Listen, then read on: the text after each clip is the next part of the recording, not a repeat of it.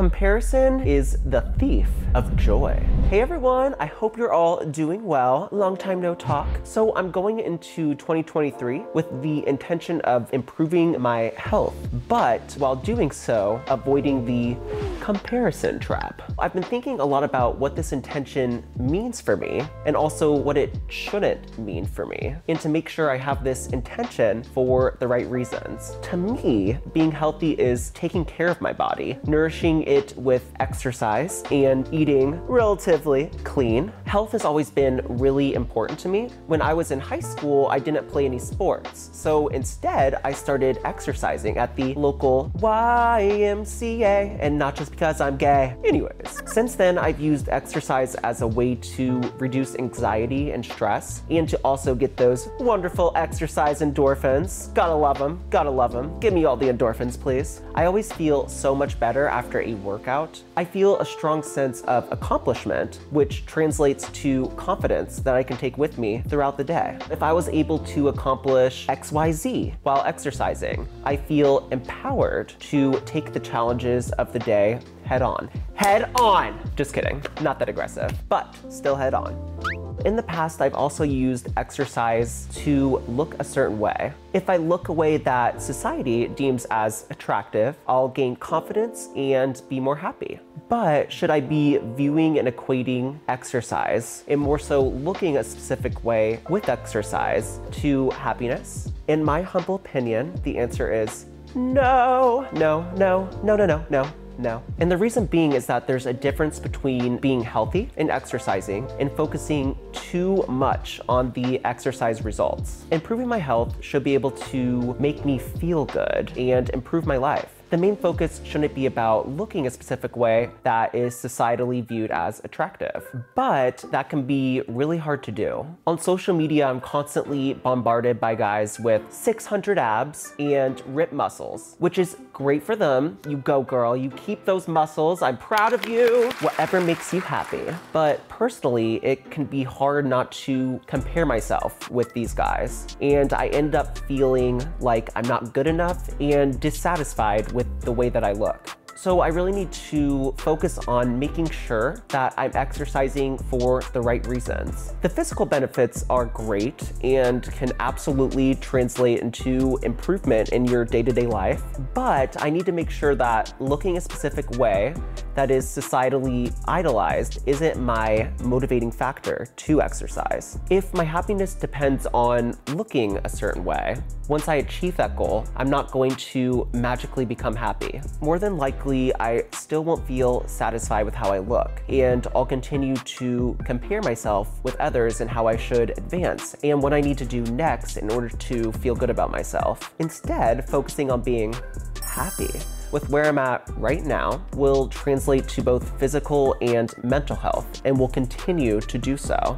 Comparing yourself to the ripped guys on social media and in movies can set unrealistic goals, expectations, and standards. For example, Zac Efron is known for having a totally ripped body in the movie Baywatch. But this ripped body that he had isn't as attainable as one might think. According to Men's Health, Zac Efron was on a specific intense diet that required Lasix, powerful diuretics, I'm hoping I'm pronouncing this all correctly, to achieve the specific look that he had. His diet consisted of organic protein and leafy greens and months of intense 2-per-day workouts. Zac Efron even said himself that he doesn't want people to think that they need to look that way. He actually said, "Don't try it for guys. That's unrealistic. I got very big and buff for that movie, but I don't want people to think that that's the best way to be. Be your size. I don't want to glamorize this." Well, Zac Efron, you've stolen my heart.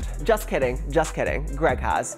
But I love that he's conveying this really important message. Because personally, when I saw the movie Baywatch and all the promotional material for the movie, I was like, how did he get so ripped? And I really wanted to attain the fitness level that he had. And while I can continue exercising for my health and to have physical benefits that will help improve my life, my focus shouldn't be on looking a specific way that a celebrity movie star looks in a movie. So there are a variety of different ways that one can try to stop comparing themselves to others. One big thing is to be grateful for everything that your body can do. Embrace the body that you have. I'm grateful that I can write. I can talk with my hands, which I do a lot. You can see right now. Bada bing, bada boom, bada bing. I don't know what's going on, I'm sorry. That escalated really quickly. Another way is to really try to focus on your own fitness and exercise journey and goals. Also working on finding happiness in where you are today. Just to clarify, everyone can view health, exercise, etc. in whatever way works best for you. This is just how I'm focusing on my personal health journey and what's the most beneficial for me, hopefully, in the long run. Everyone has their own health journey and can view health, exercise, all of that in whatever way works best for them. Very important, very important. I am not a health self-image expert, but this is all a reminder to myself that while I'm continuing to improve my health with my New Year's intention, that I'm doing it for the right reasons. I don't want my happiness to rely on reaching a specific fitness goal or looking a specific way, but rather be happy with where I am now as I continue the intention of improving my health. So, to make it clear and simple, this is not relying on having a specific physique to bring me happiness. I want to have a realistic and healthy mindset when it comes to my health and fitness and exercise goals. Being healthy and exercise is extremely important to me, and it always will be. But personally, I just want to make sure that I go into this year with the intention of being healthy for the right reasons. What are your thoughts? How would you define personally being healthy for yourself? Have you ever fallen into the comparison trap? If so, how did that make you feel? What are some ways that you think you could climb out, break out of that comparison trap?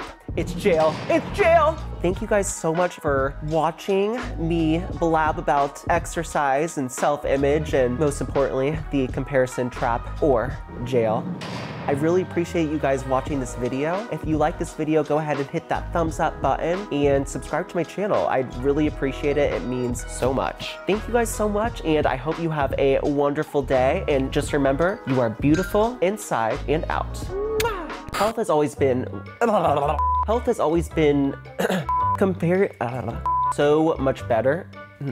So improving the main and what I did and happy.